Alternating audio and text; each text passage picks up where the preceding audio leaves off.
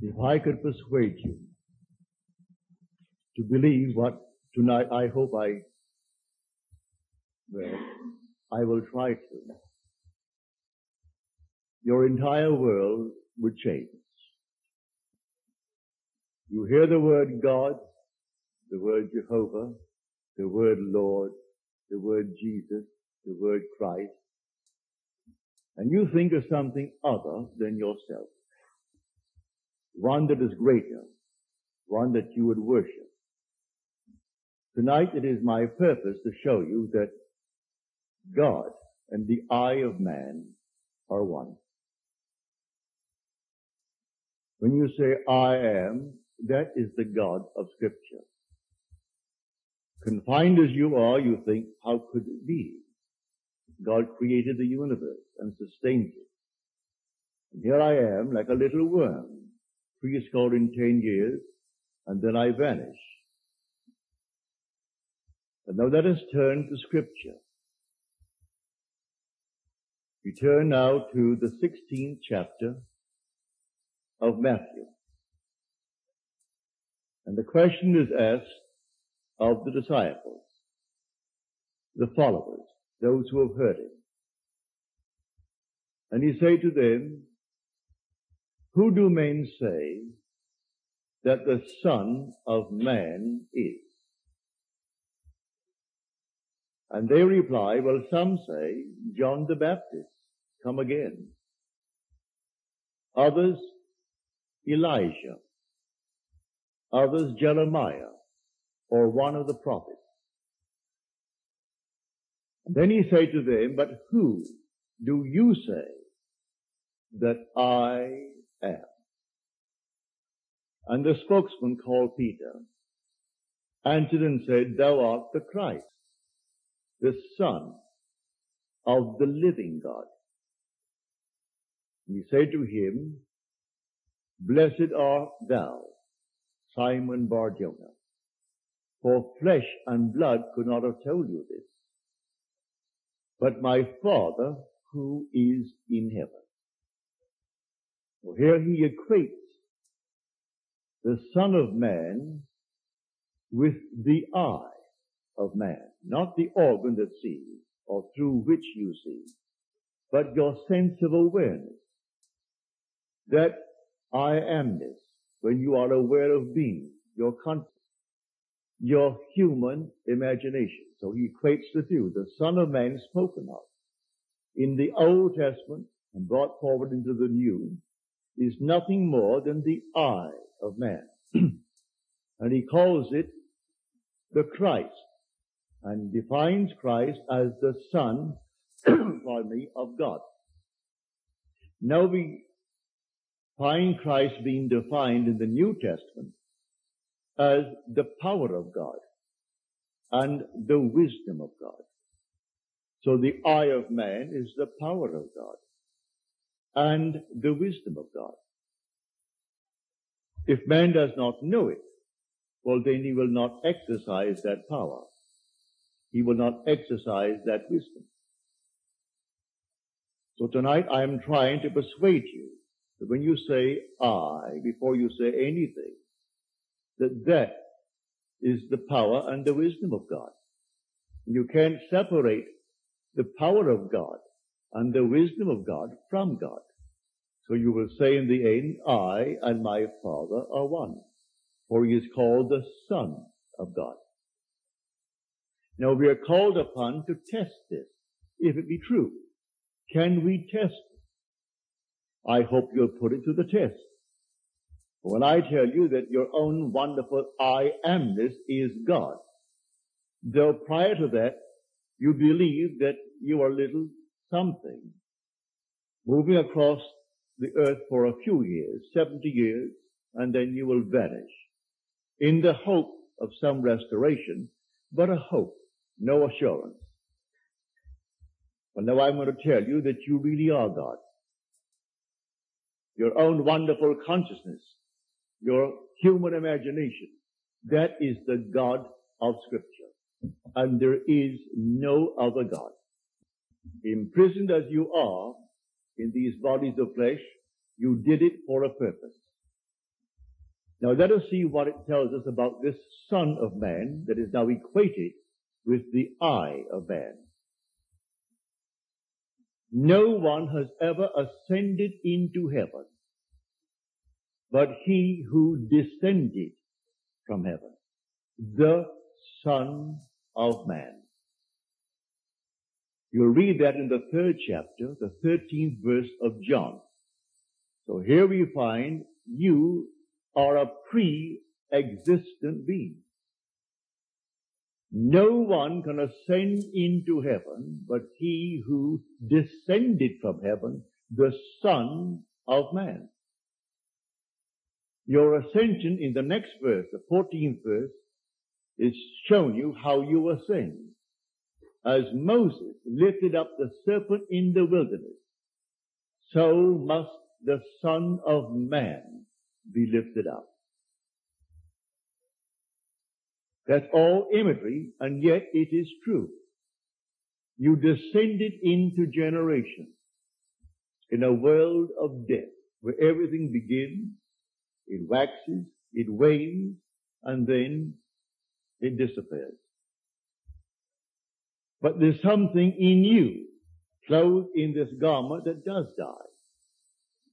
That is pre-existent. And its home is heaven, which is harmony. You gave it up completely. You aren't pretending that you're a man. You descended into man. You became man. With all the weaknesses, all the limitations, all the restrictions of man, to experience this world of death and decay.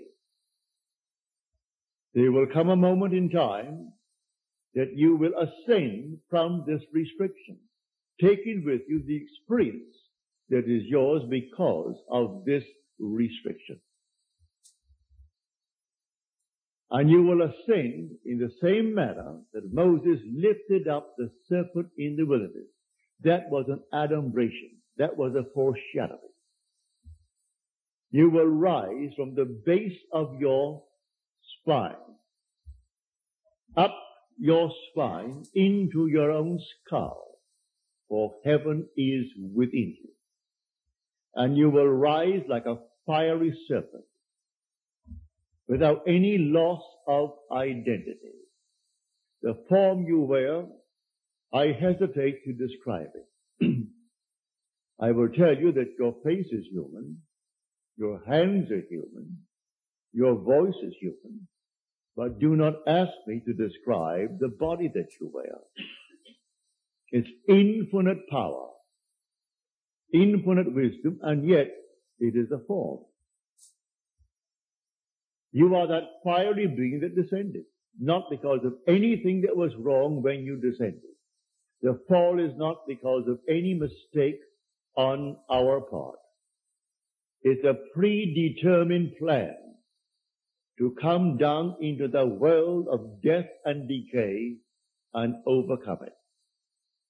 If coming down, wearing these garments, we knew who we were, pretending that we were men, we could not accomplish it. Any more than an actor on the stage, pretending that he is Hamlet,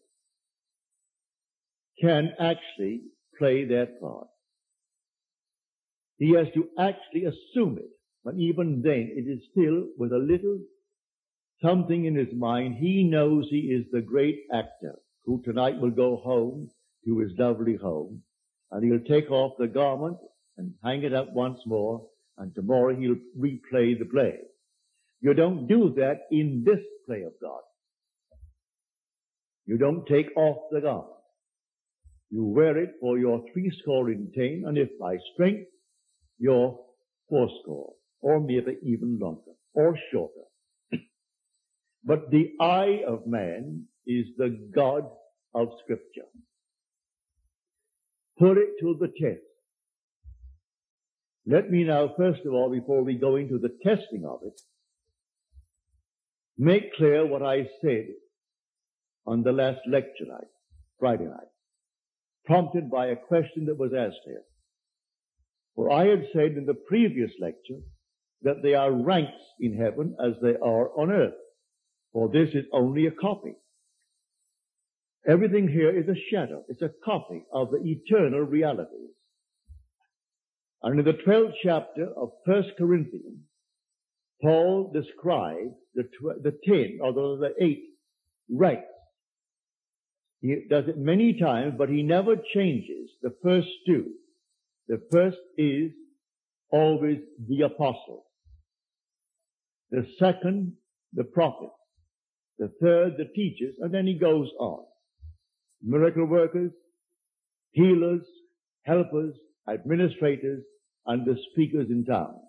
But he never changes the first and second, the apostle and the prophet. You might think, because I told you I am sent, and the word sent means an apostle, that I am appropriating unto myself a certain first rank. But now, to put your heart at peace, I'm going to quote the 11th chapter of Romans. As of old, for there are always a remnant of old, and the remnant simply means the elect of God. You're not elected because you're born by accident into some ethnic group. Has nothing to do with that. A descendant of Abraham after the flesh is not necessarily the elect of God. You are chosen from any race, any nation, any religion. Well, how the choice is made, no one knows. It remains the Father's secret.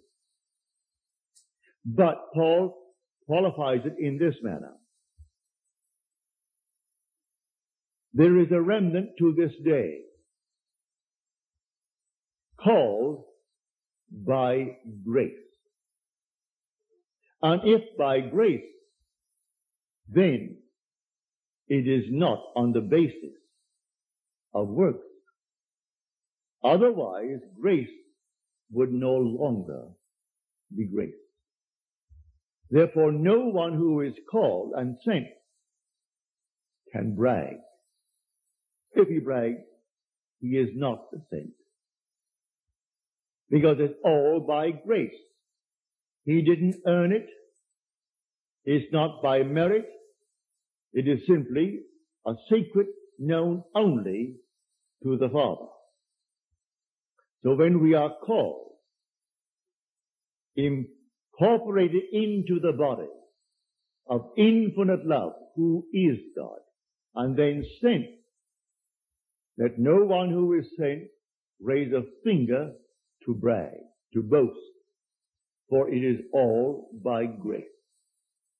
Read it in the 11th chapter, the 5th and 6th verses of Paul's letter to the Romans. So now I have stated that. So do not think for one moment when I tell you I have been called and sent that in any way I am trying to act superior. For there is no intrinsic superiority to those who are called. Now he uses an analogy which I do not think adequate, but you can read it in the book itself. He uses the analogy of the human form, that not all are head, eyes, nose, teeth, and so on. But that is a weak analogy.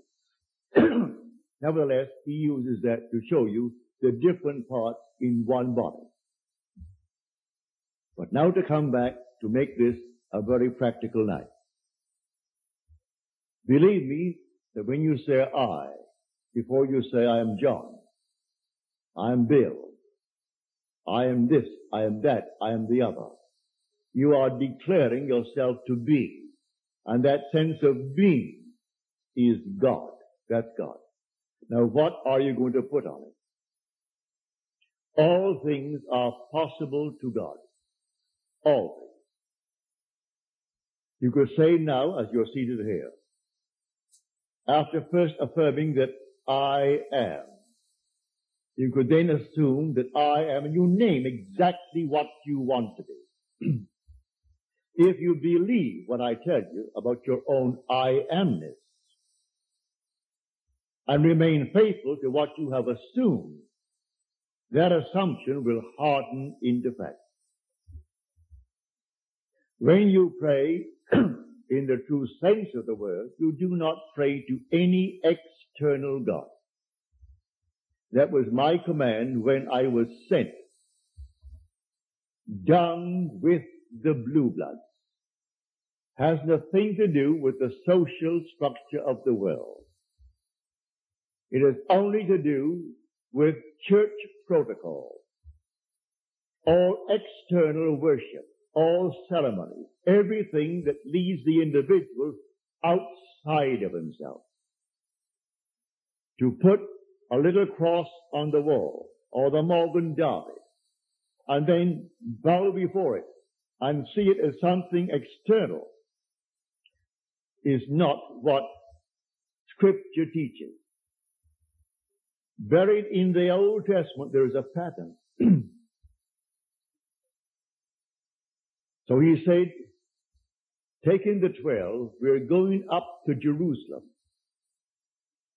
And everything written about the Son of Man, which is the I of man, will be accomplished. But they did not understand what he said. It was beyond their ability to grasp. He is going up, and only the one who has experienced Scripture, which means he has actually resurrected the pattern, playing the part that is the central part of Scripture. He resurrects the pattern, all within himself. He plays all the parts. He is the one who is born from above. He is the one who comes out of the grave, unassisted. He is the one whose 3 witnesses bear witness to his birth from above.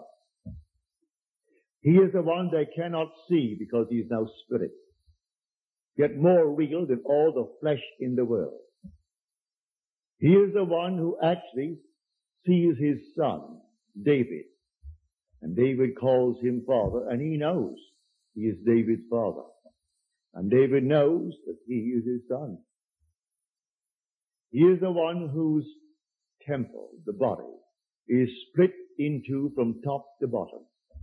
It is he now who ascends like a fiery serpent from the base of the spine up into the skull. He is the one on whom the dove descends and lights upon his hand like Noah in the ark. And as Noah brought the dove into him, you bring the dove to you, for man is the ark of God. And as the ark contains all things within itself, pardon me, man contains within himself all things. Everything he creates from within himself.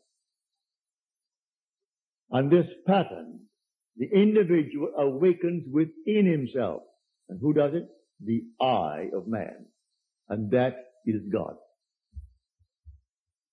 Now tonight you can test it, as you are called upon to test it. Test yourselves and see. Do you not realize that Jesus Christ is in you? Unless, of course, you fail to meet the test.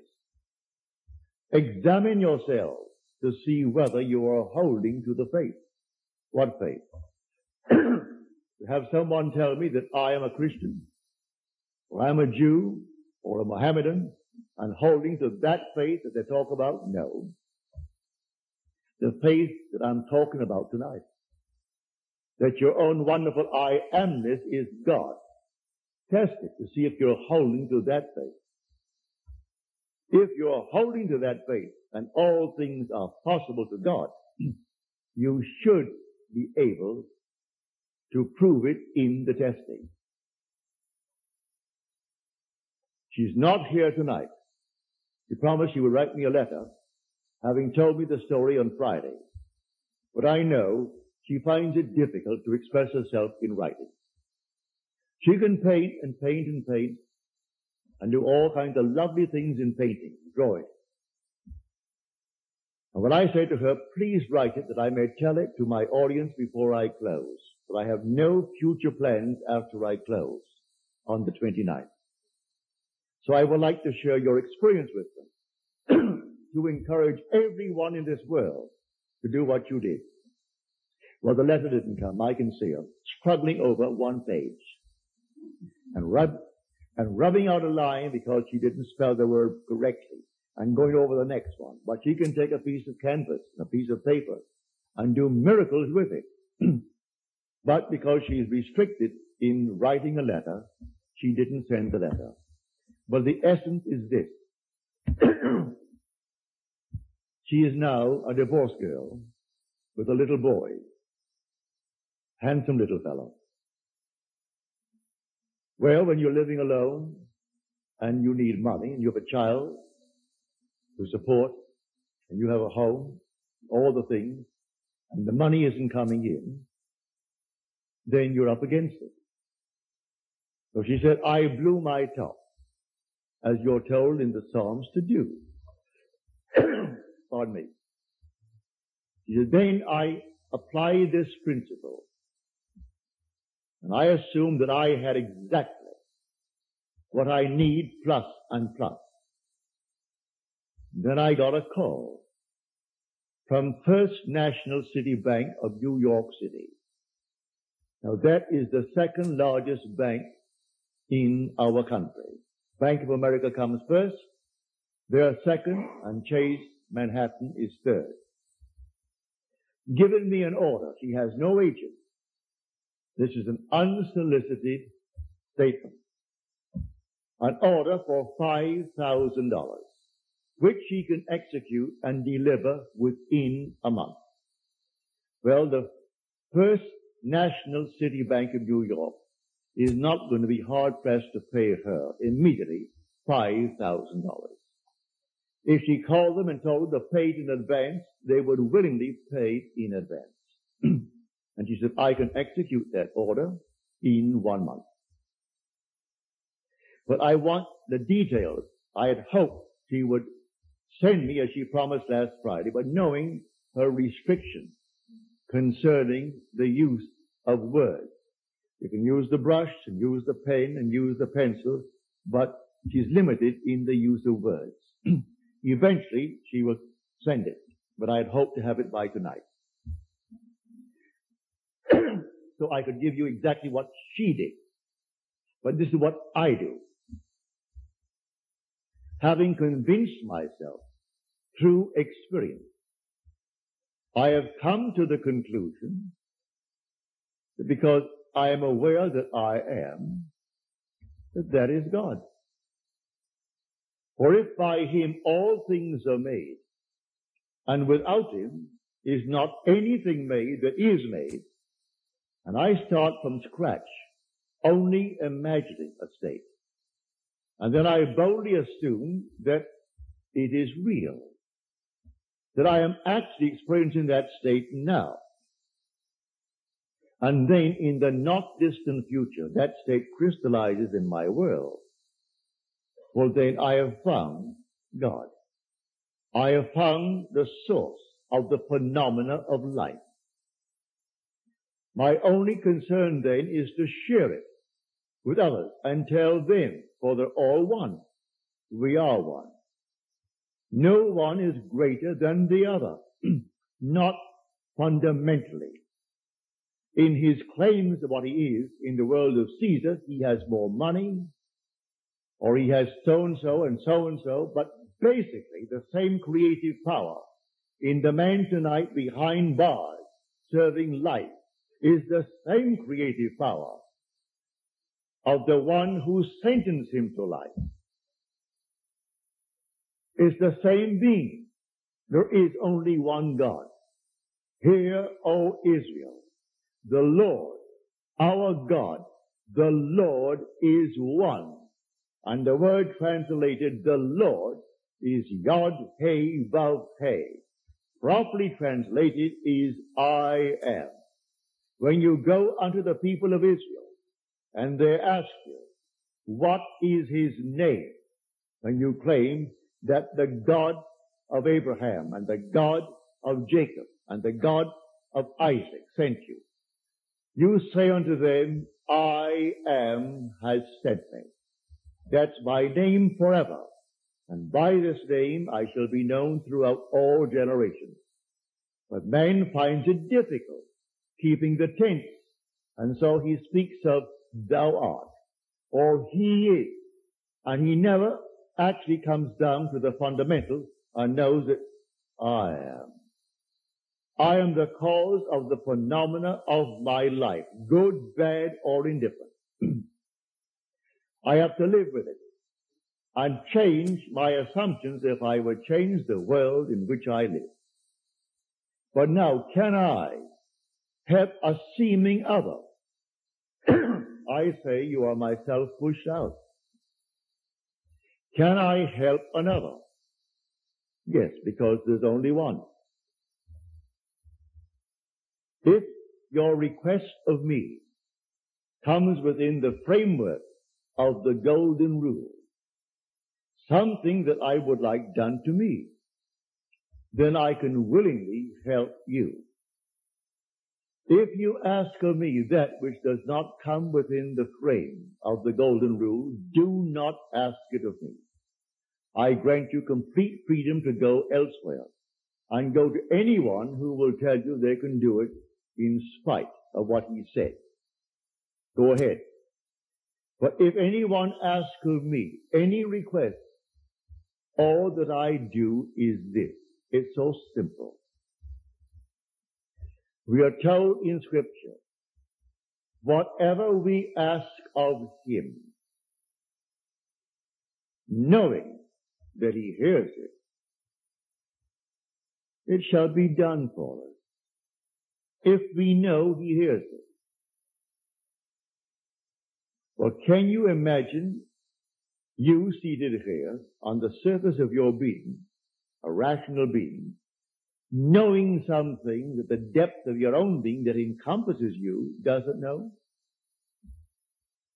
So you know, and you think, well, he doesn't know. Well, read that in the story of Ezekiel. You'll read it in the 38th chapter. And these are the elders of Israel that went into the dark room.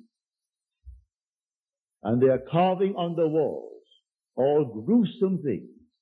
And they said within themselves, the Lord does not see us. And the Lord is speaking to his prophet Ezekiel. And he said, the elders of Israel say that I do not see them.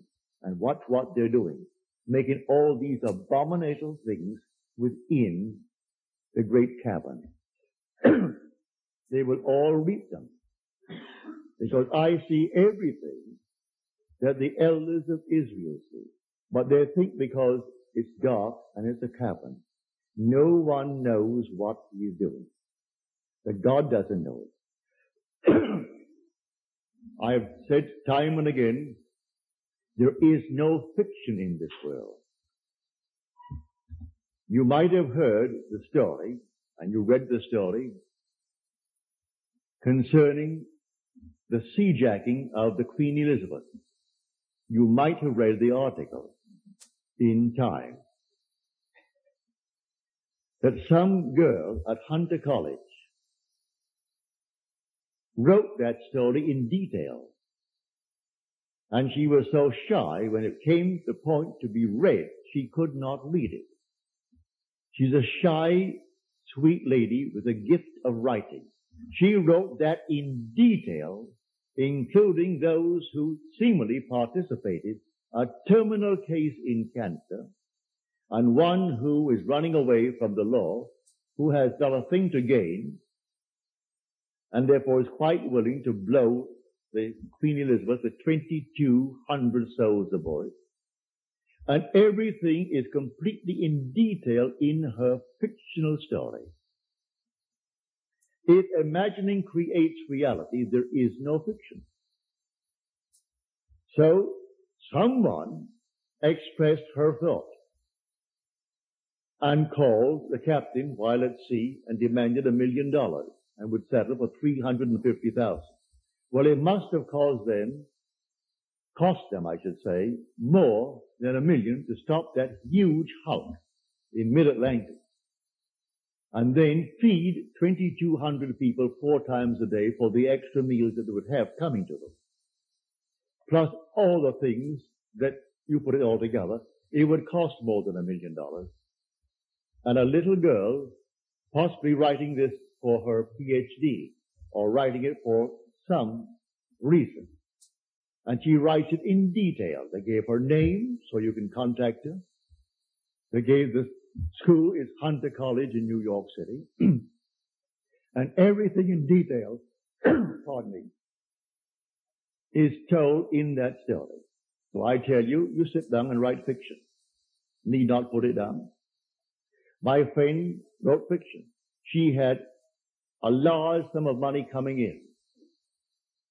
And she went to town within herself, and she wrote in herself, and blew her top, as it were.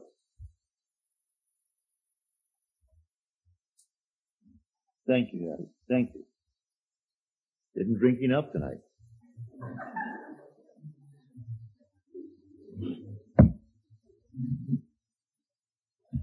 So she, in the depth of her own being, conjured the sum of money that she needed. Beyond, always go beyond. So we are told in the psalm, be angry, but sin not. Commune with your own heart upon your bed and be silent. Yes, blow your top, but do not let the sun go down upon your anger. Be silent as you commune with self. You don't commune with another, for the self of man is God. So be angry, but sin not. Commune with your own heart upon your bed. Not communing with another, and then you actually know exactly what you want. And in that state, fall asleep. And in a way that no one knows, and you, in your surface mind, you do not know, it will all come to pass. Everything in the world is created this way, but man does not know it. Who knows tonight who is treading the winepress that is going to cause a change of mind in tomorrow's world? But when they do it, they are intense in the doing it. If you are lukewarm, you're told in Scripture, I'll spew you out. Would that you're either hot or cold. But because that you are lukewarm, I will spew you out. You can't do anything if you're lukewarm. You must be intense about it. You want to be rich? All right, can be rich. You want to be known? You can be known. No matter what you want, but you must be intense about it. And then commune with your own heart upon your bed, and then let it drop. You'll read that in the 4th Psalm, the Psalm of David. So I say to everyone here, believe me, your own wonderful I Am-ness, your consciousness, your wonderful human imagination, that is God. And all that you behold, though it appears without, it is within, in your imagination, of which this world of mortality is but a shadow. So you can change the shadow if you change the object, for you are the light. He said, I am the light of the world. Change the object that you're holding within yourself and identifying yourself with it. Change that object, you're lighting up, and you'll cast a new shadow upon the world. So you say, I am, and you name it. And then you say, I am unemployed. No, I am gainfully employed, making more than I've ever made before. Don't ask yourself how, why, and through whom. That is not your conscious reasoning mind's concern. If you take the intellectual background, the educational background of those who are making top money in the theatrical world, I doubt that they could pass any college examination. I don't think they could pass any entrance examination to college. Yet they're making $1 million, $2 million a year. Do you think Bob Hope could pass today's examination for entrance into college? Well, all of his material is written for him anyway. Can't even write that. But he has millions, all right, because that's how he dreamt. May I tell you? I know the background of the man. A friend of mine who is now gone from this world played in vaudeville with him. And he would borrow from my friend every week a sum of money because he had to go to that post office and buy a postal money order and send to his bank. He borrowed money that was interest-free because he was sending in money that was not interest-free. He had to send a certain sum of money every week, and he would send it into his account and borrow from my friend Harry Webb, who had a band, and they played together. Not in the same act. Harry had his own act. He has a small band. And Harry was the outgoing personality who didn't care about money, and so he wanted money. Hope wanted money. He would loan him the money. He always paid it back the next week and borrowed it again because he had to have so much in that bank every week. And when they would go into a restaurant and food was left over, like bread and butter, who took it all home? Bob Hope. Bob took all the buns, all the rolls, everything that was there uneaten. He paid for it, and you paid for it. You don't want it, Harry, do you? No. All right, so he took it home. So he has 400 million, so they claim. That was his goal in life. If that's your goal, have it. I speak of another goal. The goal of awakening to who we are. When man awakens from this dream, the whole vast world and all that it contains is as nothing to the being that you are. You came down from heaven, where the whole is yours. As you're told in the 50th Psalm, if I were hungry, I wouldn't tell you, for the world is mine, and all within it. The cattle on 1,000 hills are mine. So why should I tell anyone of my need when it's all mine anyway? I would slay and eat. When you awaken, you don't ask anyone if you awaken from this dream of life. But while you're in it, all right, we're one.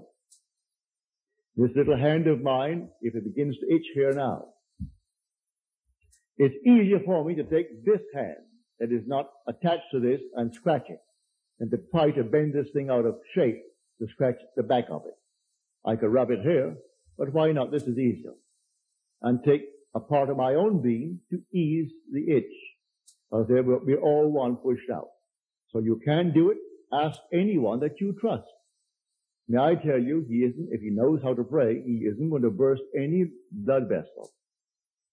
He isn't going to get down on his knees and pray to any external God if he knows how to pray. He isn't going to beg of anyone in this world. What he will do, he will simply represent you to himself as one telling him that you have what you asked of him. And when he is satisfied that you told him that you have it, don't ask the second time for the same thing because he is not going to listen to you. He heard it, he is still hearing it, and he will continue to hear it until that which he has heard is perfectly externalized. So don't think you need several treatments. That's a lot of nonsense.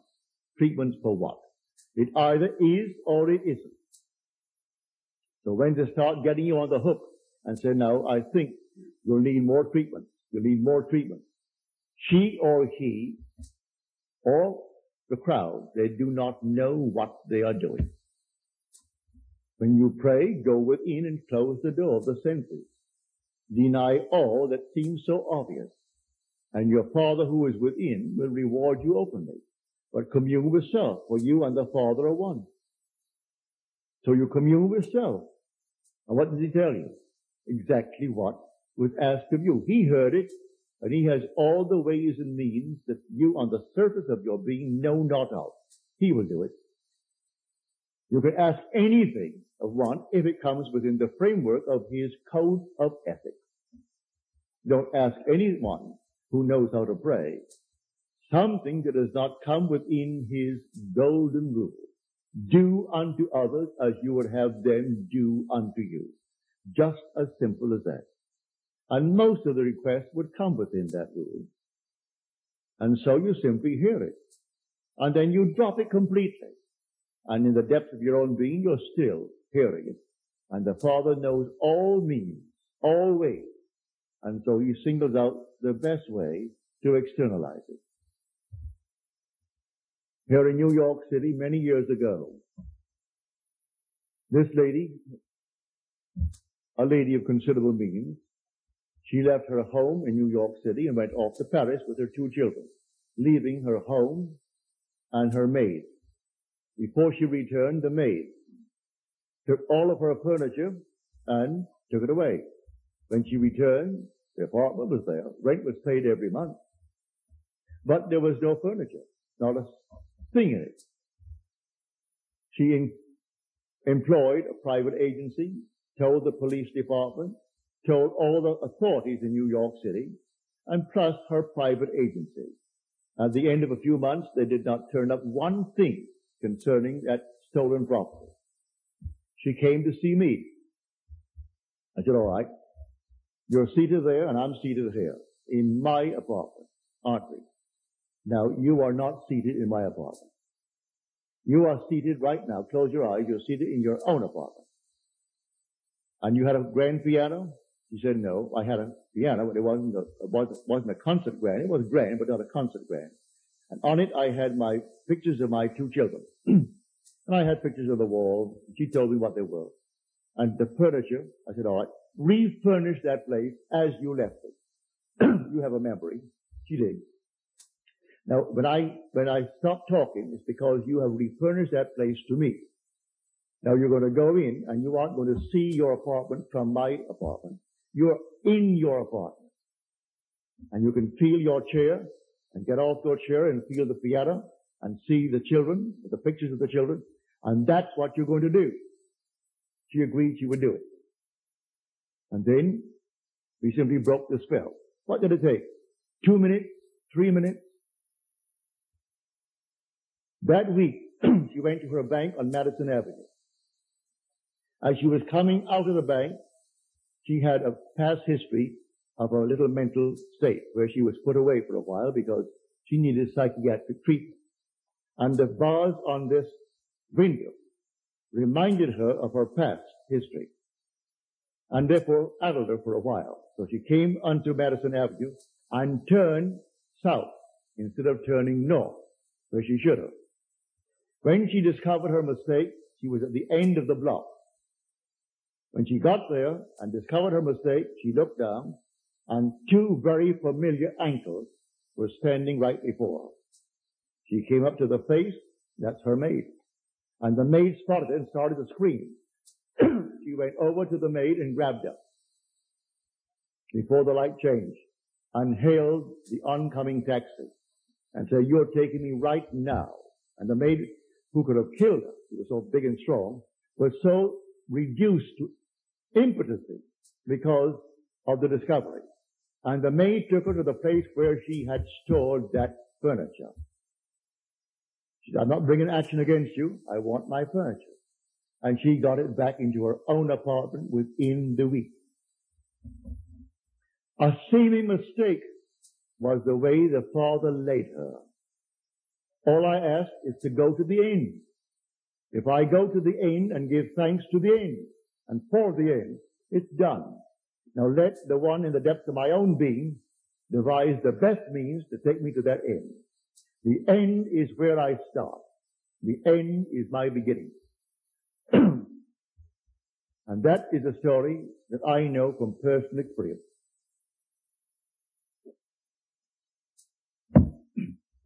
So do not attempt to devise the means and tell the one that you ask to pray for you how it should be done.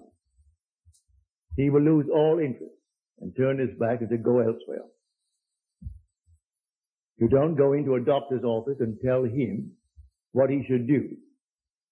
If you go to him because you trust him, well then you either got to trust him and continue, or you're going to leave him.